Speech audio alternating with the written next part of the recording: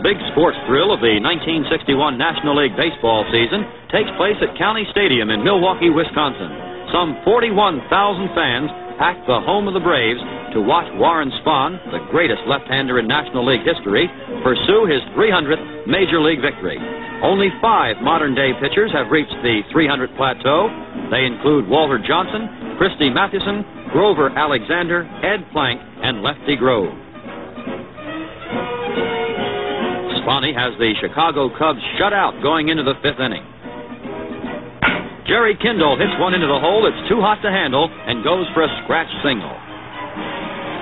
Works carefully, one back to the mound, but Spahn throws wide and late to Frank Bowling. Now the Cubs have runners at first and second. With 2 on and 2 out, Warren goes to work on Cub pitcher Jack Curtis. Spahn breaks off a curve that handcuffs Curtis, and he's out of the inning.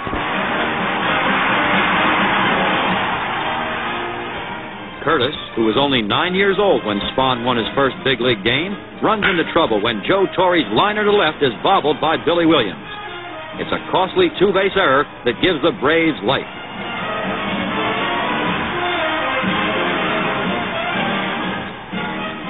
Thus far, Curtis has permitted only 2 hits.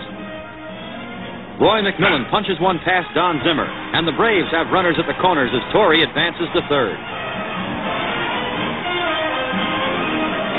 Huge hand goes up from the crowd as Warren Spahn strides to the plate.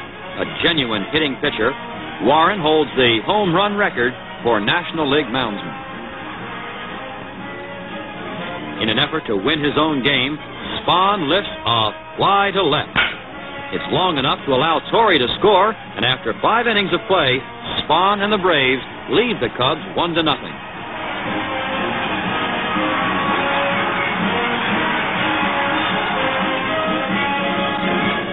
This is Spahn's 17th year in the big leagues. The 40-year-old veteran gets roughed up here by Don Zimmer, who opens the 6th with a long single to left.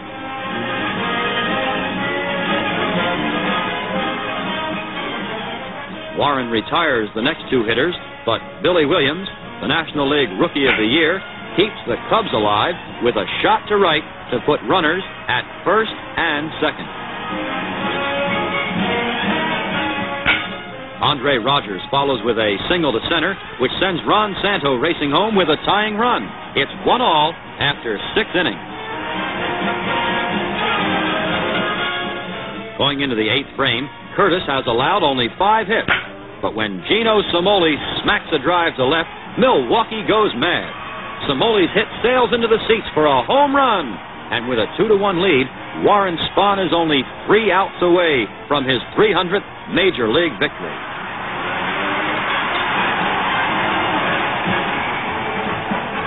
With 1 down in the top of the 9th, Spahn faces Jerry Kendall, who lashes a low liner to center.